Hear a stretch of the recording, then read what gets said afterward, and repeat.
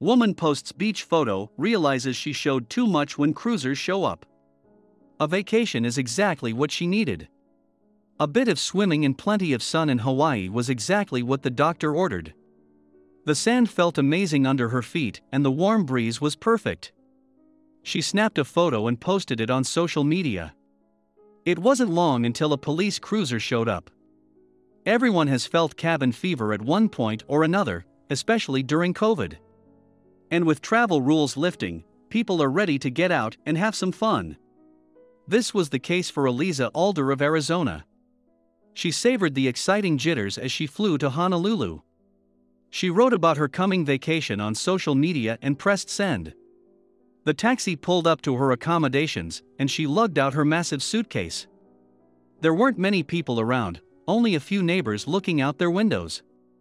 But what Alder didn't see was how they were looking at her strangely, and a bit upset. The following day called her to the beach where she enjoyed hours of swimming. She smiled at the long stretch of sand that was emptier than it would have normally been. It was like having a personal beach. It also made for excellent photos.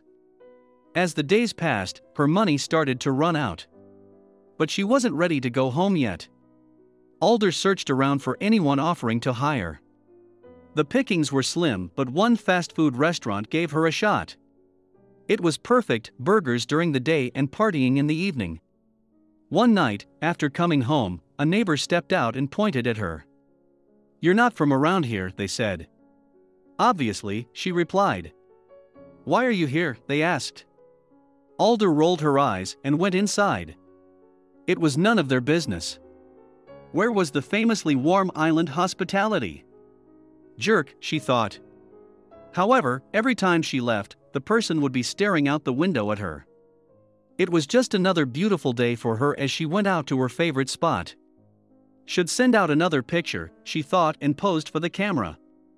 There were a few choice people back home that would be totally jealous. She snapped another. Out of the corner of her eye, she saw someone walking close. It better not be those horrible neighbors. She looked around and saw two policemen walking towards her. Alder stood there, shocked and motionless. Seriously? What had she done? "Excuse me, ma'am. When did you get here?" "Only a few hours ago," she answered, confused. "No. Not the beach. When did you fly in?"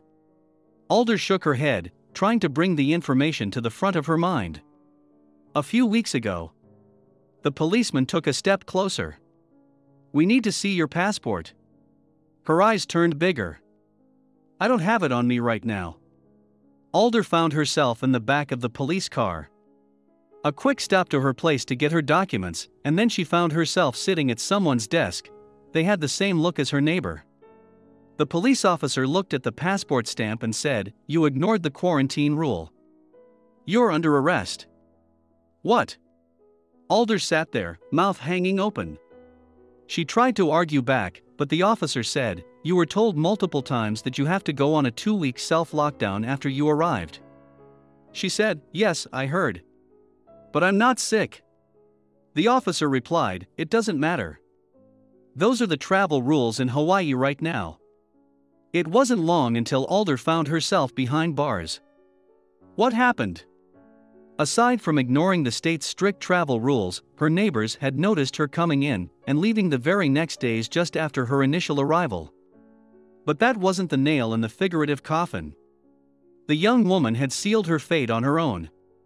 All the photos she had snapped, posted, and tagged had proved she ignored the self-quarantine rule. The back and forth between her and the police got heated. But in the end, it was simply a matter of the rules are for everyone, and the girl acted as if she was exempt. She was charged with violation of the state rules and unsworn falsification to authorities. The fact that she was functioning in a job during the time made things worse. Her bail was set at $2,000. Even the state attorney general, Claire Connors, spoke up and warned that the measures in place were there to protect everyone's health. Hawaii currently has 647 infections and 17 that have passed away. It might not seem like a large number, but when you factor in the size of the area and the tourism industry, it's no wonder that they are being extra careful. There are no new details about her case.